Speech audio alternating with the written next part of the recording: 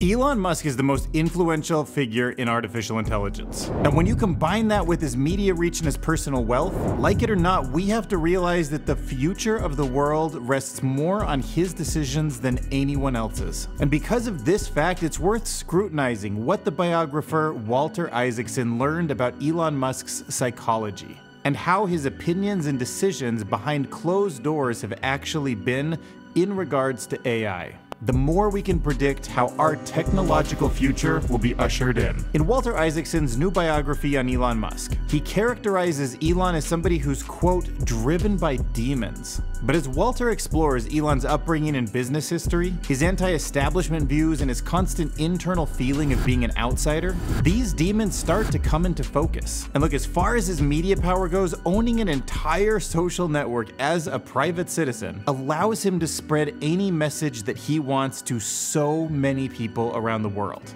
He's clearly the most influential single person that the world and America has ever had. And yet he reveals to Walter Isaacson how he does believe that he can turn Twitter into the world's largest financial system and become unfathomably more rich than he is now. What he needs is not any more net worth, but he needs more brain cycles to apply to the alignment problem. What's the point of all that wealth and trying to get to Mars if you have an AI that upends society as we know it and we lose control as the dominant species on this planet?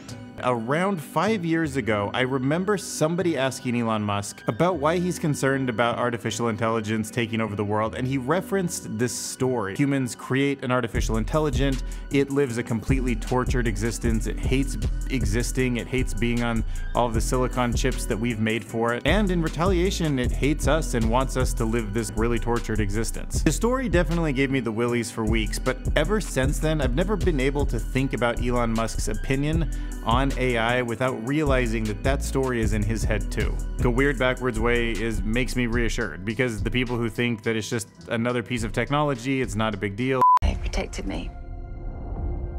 Took better care of me than humans would have. They're not people, Maya.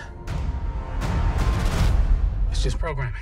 Those are the ones that are going to get this thing wrong. So maybe this is what we need. The world needs a benevolent dictator, somebody who's a single person in control of the entire media landscape, someone who Rupert Murdoch, Ted Turner, and Michael Bloomberg together couldn't even hold a candle to. You have to understand, Elon Musk could call up the president of any country and they would take a phone call with him. He can single-handedly harness his entire social network. He also has an unlimited budget to get the advertising out in any other way that his money can buy. And he's on the verge of having his own artificial intelligence systems to go out there and spread the message for him in other places. So let's explore the possibility of him not using this for nefarious, profit-seeking only motives, but to actually help us align artificial intelligence. So we'll start with Walter Isaacson's insight in the biography into how, in this moment, this is a brand new biography, Elon Musk sees how close we are to AGI and what the landscape looks like. And Walter Isaacson picked up on this concept that he thinks of it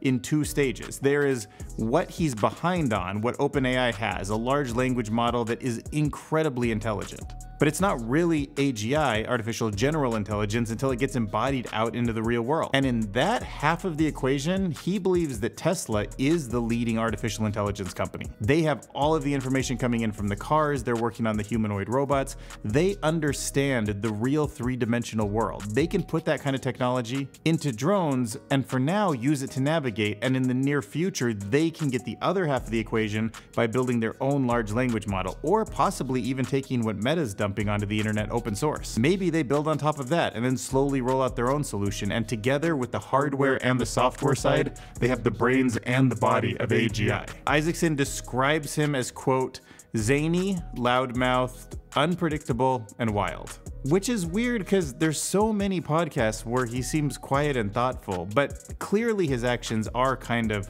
punchy and over the top sometimes. So I'm having trouble reconciling all of that, but if Walter Isaacson was in the room during these meetings, I think we should trust him. Isaacson also says that he's known for his intense engineering focus and a penchant for drama even during smooth times. He reportedly even experiences these manic mood swings, at times deep depression, and at other times risk-seeking highs. And in some ways I feel like I can relate to that mentality, because even though I wouldn't characterize myself as that way, at times in the past when I felt very overwhelmed by projects and I was having a constant anxiety feeling every day, the way I was responding seems a little bit like that, just not at that scale. But also I didn't have that kind of pressure on me either. I remember thinking there's all these things I need to do, I gotta dismiss with the niceties, punch, get my points home and get right to it. And then at the same note, I would try to dive into a problem and I would crave that flow state. So you would push everything in the world away and like get deep into a problem, because that was actually fairly calming. So when he's described as being in these kind of zones or sort of manic and kind of pushing things around, it feels to me like that could be an exaggerated version of what I felt. So then I asked the next question, is that kind of an intense builder mentality, like straight to the point, then engineer straight to the point, this build mentality, what is needed to steer humanity towards a safe alignment with AI? And I think the answer is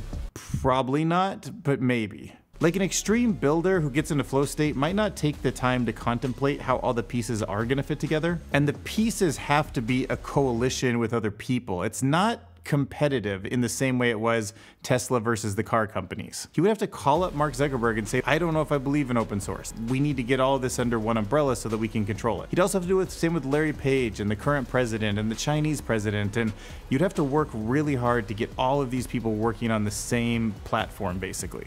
I mean, it's possible, but you really have to show a lot of respect to people, understand where they're coming from, and then negotiate something that makes sense for everyone. So if he views xAI as truly a competitor to OpenAI, and they want to just basically be private in the same way, but use that technology just for Tesla and Elon's goals, I don't see that being what we need. There is an argument that maybe these things should be open source, but I'm more on the counter argument for that. And I got my thoughts mostly from Eliezer Yudkowsky, who was around Elon during the early days when he was forming a lot of these opinions, some of those early conferences where this was discussed. And I think at that point, it kind of made sense to think of Google as a big company and that you need sort of counterbalances of AI out there in the world to just be more safe. But as you think about it more, this isn't really like nuclear weapons where you can just have mutually assured destruction to keep everything in balance. They're just simply too powerful of tools. And I think the people with the most powerful tools should do their best to keep it behind a fence and fix the problem before it goes out into the open. However, open source has been successful in many ways in the past. It just doesn't feel like the right correlation to me, but it could be, and maybe some people see things I don't. I'm just throwing out my opinion on that one. But I will say from the inside information that Walter Isaacson gives us,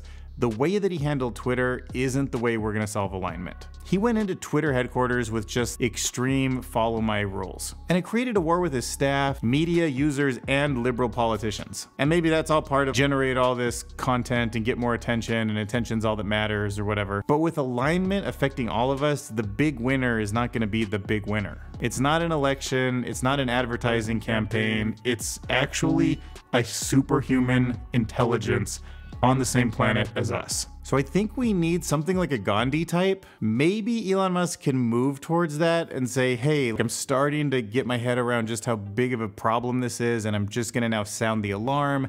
I'm gonna settle down. I'm gonna bring a coalition of people that can filter down and do the stuff that I should have been doing to bring us all under one umbrella. But before we hope for that, Walter actually gave us some insight into his long-term vision for AI, so here's what he said. Musk believes that AI systems need to be designed as an extension of human will. He wants to focus on developing AI that serves and enhances human interactions rather than replacing it. Musk does believe in the open source approach, evident by the whole idea of OpenAI being an open source kind of creator. He values multiple AIs as a check and balance system. Walter even touched on his humor style, which maybe isn't relevant, but it was interesting. Basically, Musk's humor style is the kind that would, quote, crack up a room full of stoned freshmen, suggesting a somewhat juvenile sense of humor.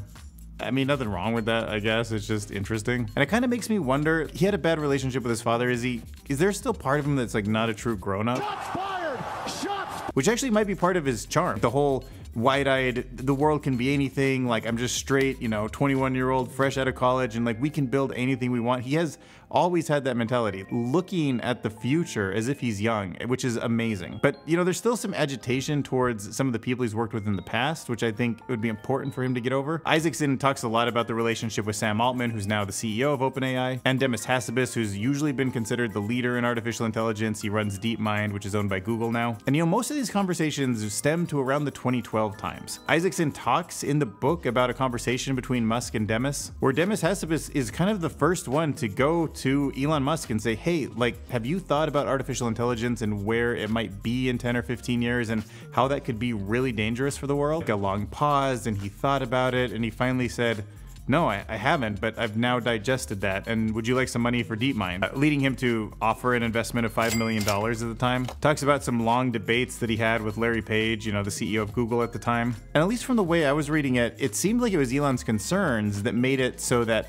Larry Page actually, when acquiring DeepMind, put some boundaries between them. There was a formation of a safety council, which actually Elon sat on, but after a few meetings, he determined that it was ineffective and just left. There's another point where he actually asked Sam Altman to come meet with him, where it seemed like he just berated him for turning the company private, even though I think he uses that strategically because the company is private, but at a certain, it's a capped for profit. It will turn into a nonprofit again. And of course, I'm of the opinion that it's good that they've kind of closed off some of their technology, actually. There's also a lot of details trying to take over OpenAI and then having the technology that they're developing being used at Tesla and wanting a wall between that, and that's part of their separation. And how Musk actually initially bought Twitter for different reasons than collecting the data for AI, but then sort of realized as OpenAI was scraping that data and it was one of the many sources they were using, how he should be locking that down and using it for his own projects. At times, he did say things to Isaacson about XAI that we've never heard before. Like the goal for XAI is to include developing an AI capable of writing computer code, a chatbot competitor to